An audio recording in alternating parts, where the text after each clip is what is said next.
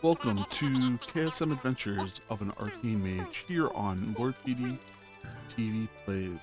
In this video series, we will be following Petey as he tries to learn how to play Arcane Mage while getting Keystone Master.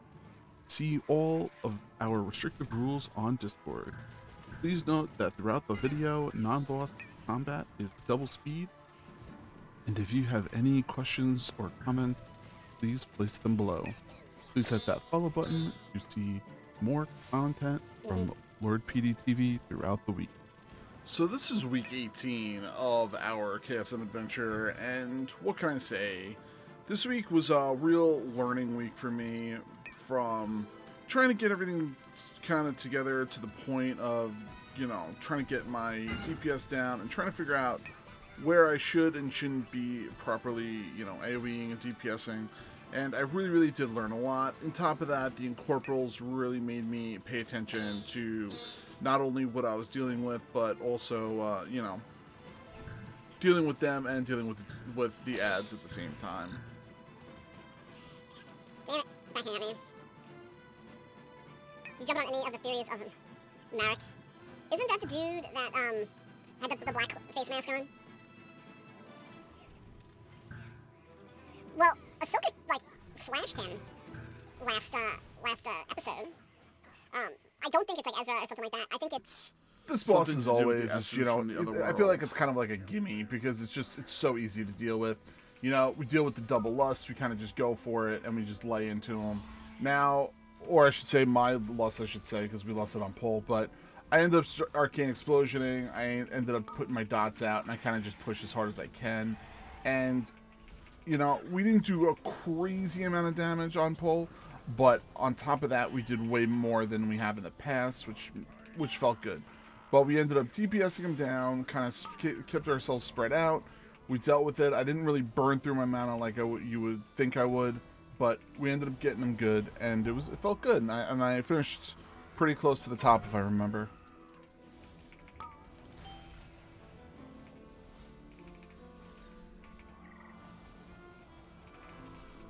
But I think it's something to do with the Essence Spark from in between.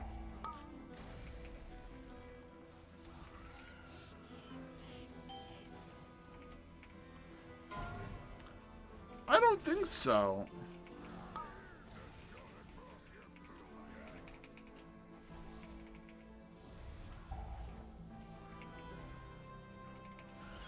See, like, I feel like there's something going on with that whole thing, but I think that it's definitely going to be something we weren't expecting.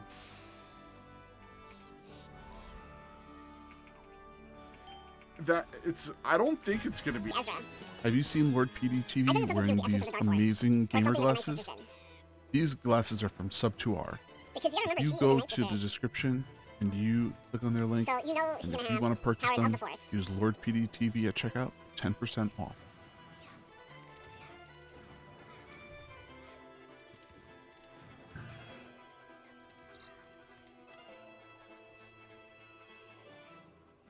Why? What do you think it is?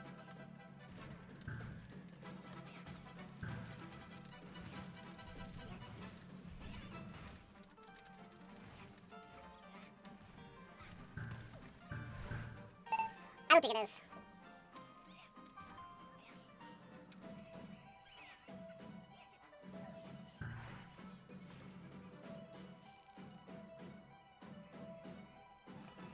You wait, for Star Killer?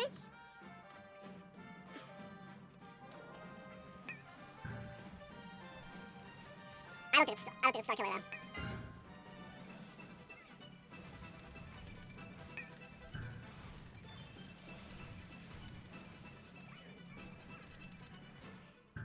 I mean, they might make him some type of a Padawan or Jedi or something, because apparently he really knows the story of everything really well.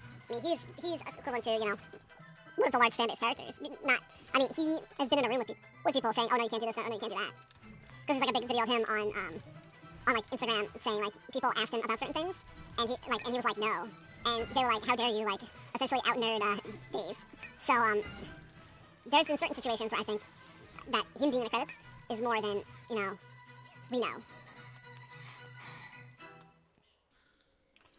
The Council of Captains, we had a little bit of a situation. Like, we pulled the, you know, the 2 regular guys. We, you know, did whatever we could do. I made sure I used my personal lust, and I kind of just laid in. Now, the thing that's kind of interesting is, and you'll see it, is that we kind of had to deal with more, like, our location of movement and everything going on. But I really did lay in and really, you know, put a beating on this guy. The Pally that was in the group died early, as you saw, and I don't remember if he got rezzed or not, but I ended up, you know, just pulling out 100k DPS on that, which felt good for me. The Warlock was doing pretty good with the banishes throughout the whole entire fight, and we ended up, you know, making sure we didn't have any problems. We got the boss down, I'm pretty sure, this time, and, you know, it felt good, so it was good.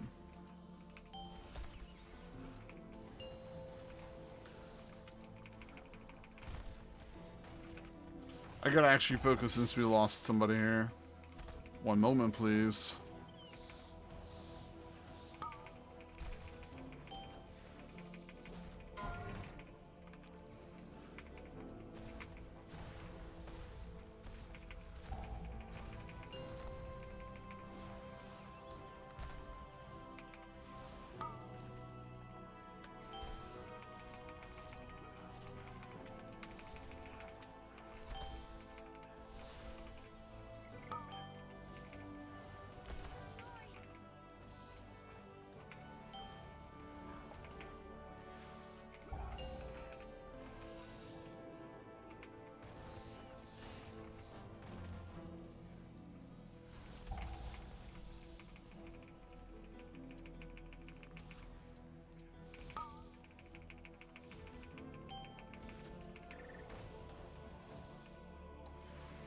I don't know.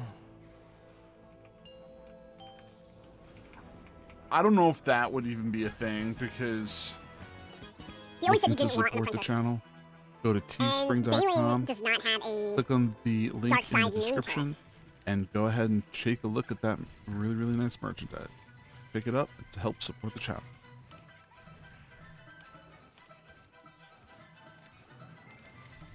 Don't worry, the stream's muted, they can't hear you. Because isn't it technically...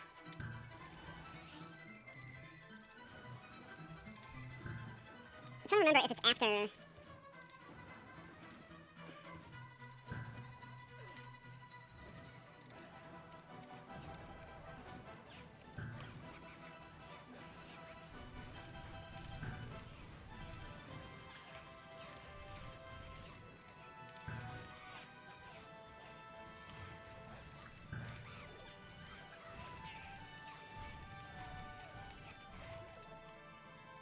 Dak? In Ahsoka, what time frame is it? It's the same time frame as Mando. Right, but when is that? Is that before or after Jedi? You think it's between 3 and 4. So Vader's dead? No. So I know, but I'm trying to get my UI out of the way.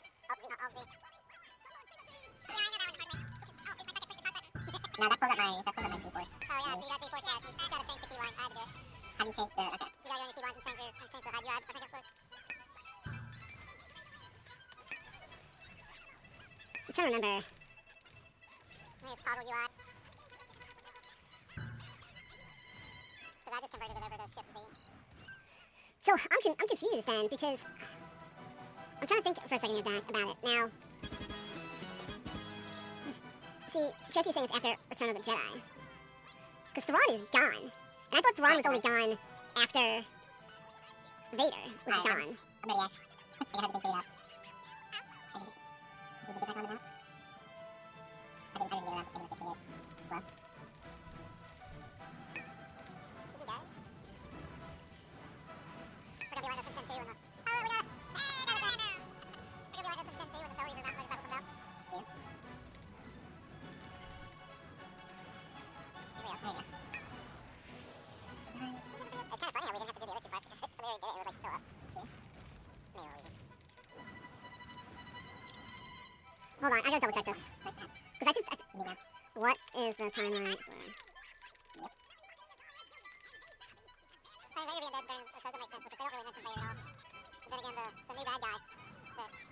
Just a reminder, Lord PeteyTV can be used at Rogue Energy Drink. If you have a discount, support the channel. Links in the description. You know, the Shark Puncher dude, you know, a lot of people have just been pulling lots of ads on top of him while we're DPSing him. Right. And, you know, that's perfectly fine because he really doesn't cause that much of a problem as long as you know, have some type of control. But as for me, I mean, my DPS kind of started low, and it's just going to end, you know, still pretty low. Which was kind of sad for me, but it is what it is. I mean, and we were able to kind of work through it. And I kind of noticed the last episode, if you the sooner I start my rotation before we actually pull the boss, the better my DPS does.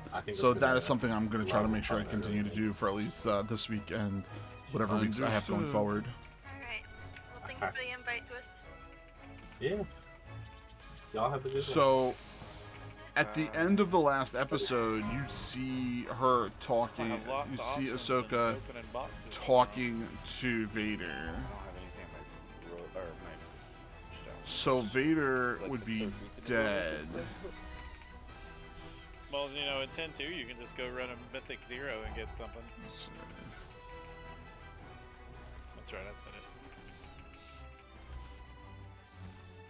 Which is weird, because apparently, so like, doing heroics will now get you a vault, doing Mythic Zeros will now get you a vault, but it's not going to make you do dungeons from the current Mythic Plus rotation, but it's going to give you rewards from the current Mythic Plus rotation.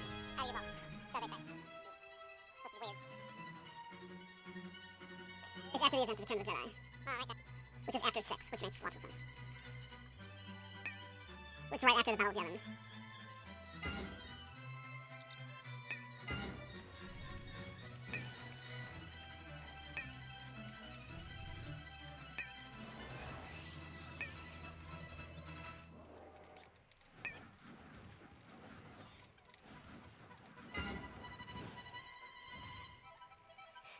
So yeah, Vader's dead, so, I mean, Starkiller wouldn't be around.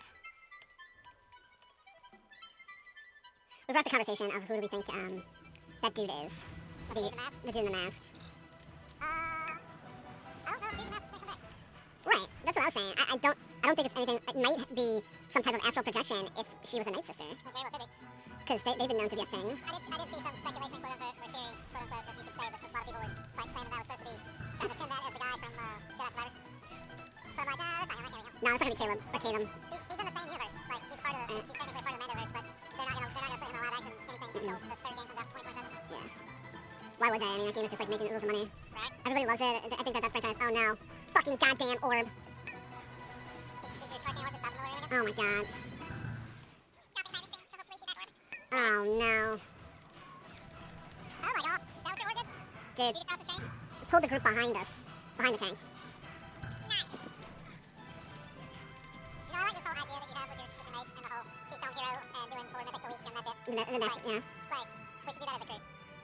5 random ass games, and then just, as long as it's a, you know, a proper group, 4 plus of the week and just go for it. Like, games we would normally play right now, we have to level up coffee.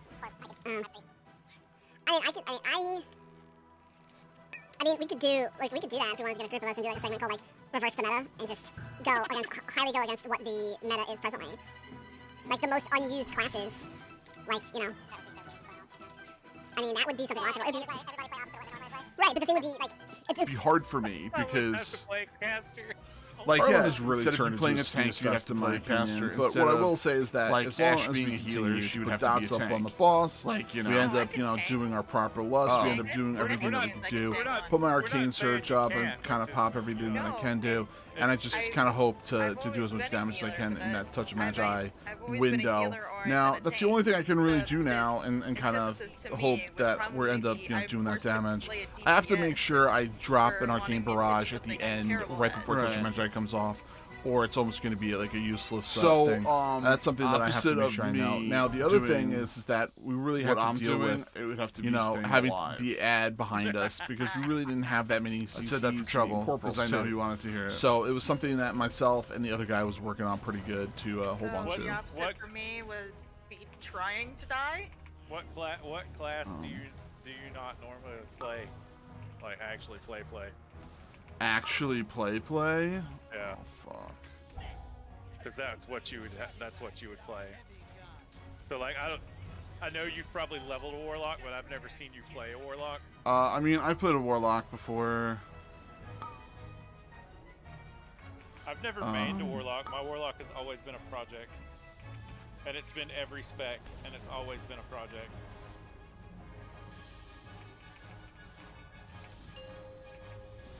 Hold on, let me finish this boss. Like I did the green fire quest on my warlock, and then when I just want to say thanks again, everybody, for checking out our videos, and we're going to be putting out as many of them throughout the whole entire week.